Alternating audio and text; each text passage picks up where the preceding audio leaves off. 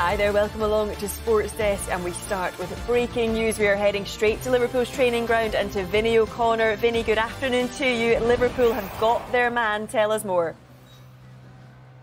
That's right, Federico Chiesa has become a Liverpool player, joining them in a deal worth £12.5 million. It'll be £10 million up front with £2.5 million in possible add-ons. Those add-ons are dependent on Liverpool having success in the Champions League or indeed in the Premier League as well. It's been a relatively quick transfer, I suppose, in many ways, after we brought you the news on Monday that Liverpool had inquired about his availability, and it's certainly a deal that Liverpool are very happy with as well. They've been admiring the player for some time now, going back to even his Fiorentina days, so they had a very good profile on him. They know about his ability, but also his personality as well, and there are multiple reasons as to why they wanted to get this deal done, which was overseen by Sporting Director Richard Hughes, utilising his contacts in Italy. For instance, of course, Chiesa has proven his quality at the highest level. It was an opportunity to add further depth to an already impressive forward line that includes the likes of Salah, Diaz, Jota, Nunes and Gakpo, of course. And I think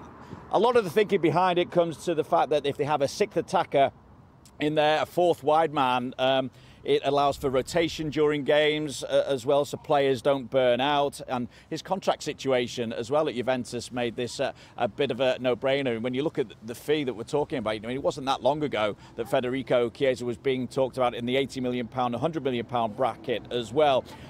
So Chiesa provides significant value at relatively low risk as well.